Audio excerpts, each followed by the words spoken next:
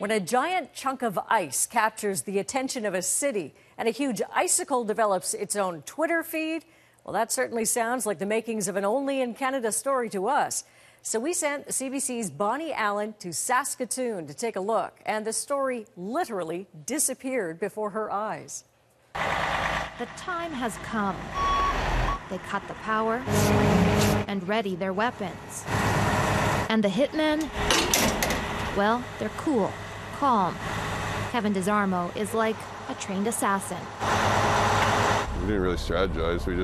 Me and Luke have been working together so long that we just know each other, I guess. We just go up there and we just do our job. That job is to take down a giant icicle. It clings to a 3-story apartment building. It weighs as much as a small car. Inside, electrical wires. But it's apparently no match for Desarmo and his partner Luke Pauls. Basically, we just go up with our hose, start taking down from the top, pulling Spider-Man on rooftops and stuff like that. It's part of the job. Saskatoon Fire Marshal Wayne Rogers says this could all come crashing down. The plan is to melt it before it does.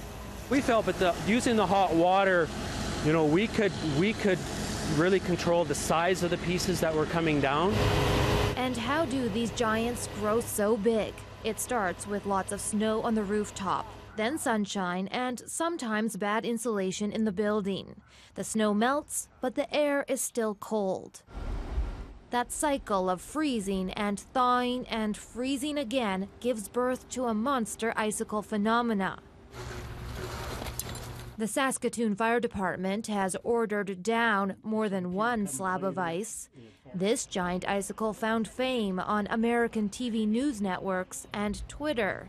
Its death, more of a chainsaw massacre.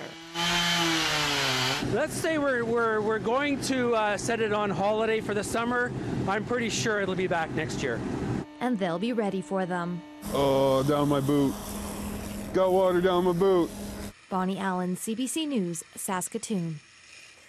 If you have an idea for Only in Canada, just tell us about it by going to our webpage, cbcnews.ca/onlyincanada, for your ideas, photos, and videos.